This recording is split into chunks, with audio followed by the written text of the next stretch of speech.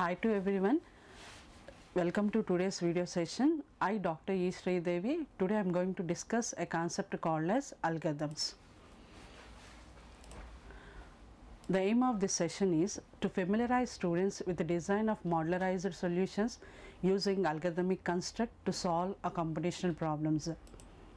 Instructional objectives.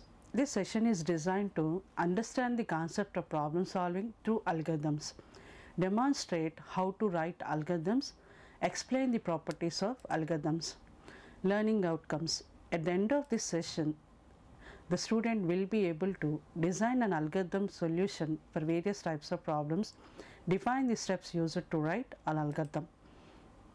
Introduction. Set of instructions what we follow in order to solve a problem is called as an algorithm. In general, whenever we come across a problem, we follow some procedure to solve that problem. The step-by-step procedure what we follow to solve a problem is called as an algorithm. Each algorithm will be having basically 3 steps: giving some input, doing some process, and then getting some output. Not only in computer, in general life also we use algorithms to do any work. Example, if you see backside of a noodle packet, you can see the stepwise procedure which says how to cook noodles. That is nothing but an algorithm. Let us see withdrawing amount from an ATM. To do this task, we follow some steps. Like we go to the ATM, insert your card into the machine, press in your code, choose withdraw to enter the amount required, take the cash, slip and card.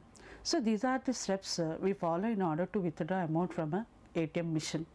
The steps what we are following in order to withdraw amount from an ATM machine is called as an algorithm. The algorithm, whatever we are going to write, it should have some properties, like it should take some input. The algorithm should be given 0 or more inputs. It should produce some output. At least one quantity is produced for each input value. Definiteness. Each instruction is clear and unambiguous. Finiteness.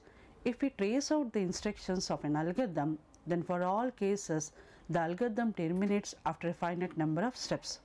Effectiveness. Every instructions must be very basic so that it can be carried out in principle by a person using only pencil and paper.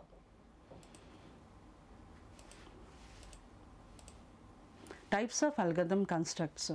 Basically, we have 3 types of algorithm constructs: sequence, selection and iteration. In sequence, the algorithm steps are performed in a sequential order. In selection, the steps are performed based on some condition, and in iteration, the steps are executed repeatedly until the given condition is false. The sequence algorithm workflow. The steps what we write in sequence algorithm workflow are accepting some input, defining some process and displaying the output. Example, we'll write an algorithm to calculate area of a circle, which comes under into sequence algorithm constructor. The input what we are going to take for this problem is radius of a circle, and we do some calculation in the part of a process. We use some formula in order to calculate the area of a circle, and output we display the calculated area. As what we discussed previously, that each algorithm will be having basically 3 steps: taking input, doing some process and producing the output. Now the algorithm to calculate area of a circle is step 1, startup. Every algorithm will be having the first step as a startup, and step 2, input radius, means whatever the input we require, we will take that input. Step 3, we calculate the area by using a formula. Step 4, we print the area. Step 5, stop. So each algorithm starts with the start step and ends with the stop step. So these are the steps what we are going to follow in order to calculate area of a circle, and this stepwise procedure is called as an algorithm. The next one is selection or decision making. The second type of algorithm construct is selection or decision making. In selection or decision making, the statements are executed based on some condition. This is applicable when a problem has more than one outcome. The outcome is based on the inputs. For example, we want to calculate greatest among the two numbers, and we want to check given number is even or odd. These type of problems can be solved by using selection or decision making. We will see an example on this, a general example. For example, I want to wash a cloth which is dirty. The cloth can be a cotton type, the cloth can be a woolen type, and the cloth can be a jeans type. So here, based on the cloth type, I am going to select the wash type. Means if the cloth is of cotton type, we go with the gentle wash. If the cloth is woolen type, we go with the medium wash. And if the cloth is jeans type, we go with the tougher wash.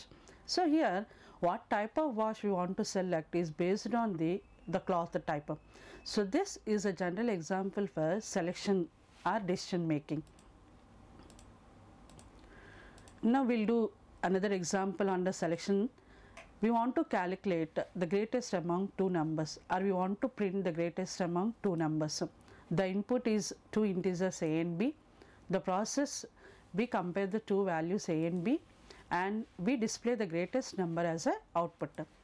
Now algorithm steps for this example is step 1 start, step 2 input a and b, step 3 if a is greater than b, then print a is greatest, else print b is greatest.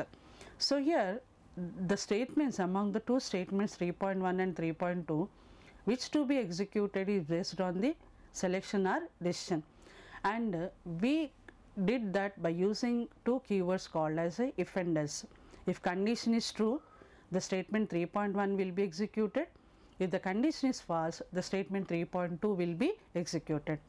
Now after executing, after coming out of the step 3, it will go to step 4 where we are stopping our algorithm.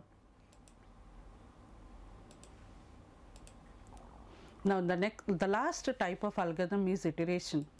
In iteration, the statements are executed repeatedly until the condition is true. This is applicable when a problem has to do some work repeatedly. Example, printing natural numbers from 1 to n. Now I will write the algorithm to print natural numbers from 1 to n. The step 1 start, step 2 a equals to 1, step 3 until a less than equals to 10, do printing a value and incrementing the a value by 1. So here the two statements printing a value and incrementing the a value by 1 will be done until a is less than equals to 10. So this logic is called as a iterative algorithm. The statements are executed repeatedly until the given condition is true. Once the condition is false, it will come out of that logic and it will go to the step 4 called as a stop. So whatever the procedure we are writing, a step-by-step procedure in order to solve a problem is called as an algorithm. So in general, we apply algorithms for every task whatever we do in our daily life. The same thing we do in our problem solving approach also. So we discussed till now the three types of algorithms: sequence, selection and iterative. So based on your problem, we go with the particular logic. If your problem is a simple one which requires only some formulas, then we can go with the sequence. If your problem requires some decision making, then we go with the selection. Or if your problem requires iterative logic, then we go with iterative algorithms. So these are some self-assessment questions which you can go, and these are some references for further learning of this session. Some books, Introduction to Algorithm, which you can refer in order to get more knowledge on the algorithms. Thank you.